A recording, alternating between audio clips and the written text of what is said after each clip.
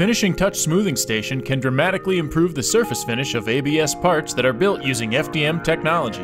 The semi-automated smoothing process is compatible with FDM's entire line of ABS plastics.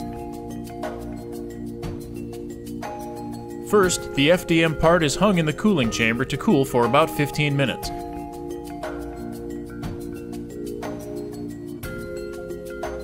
Once cooled, the part is added to the smoothing chamber for 10 to 30 seconds, where the warm gaseous solution condenses on the cooled part, sheets down the part, and smooths the surface.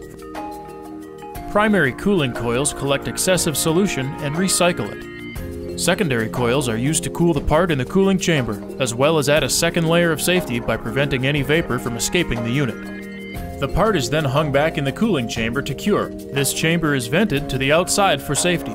This process can be repeated multiple times until the desired finish is achieved. Allow the part to cool for 15 minutes between applications. The part's surface will be hardened after an hour and 30 minutes and fully cured after 12 to 18 hours. This machine was designed to work with parts built on any Stratasys FDM system up to the 400 MC LG. Sanding can be used in combination with the finishing touch smoothing station to speed up the smoothing process. With this combination of finishing techniques, an injection molded surface can be achieved on any part. If a matte surface finish is desired, an optional media blasting step can be used. The surface is burnished in a media blasting cabinet, producing a matte luster.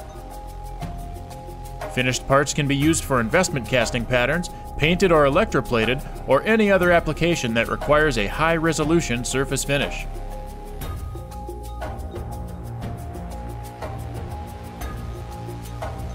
For more information on this process, contact Stratasys Application Engineering.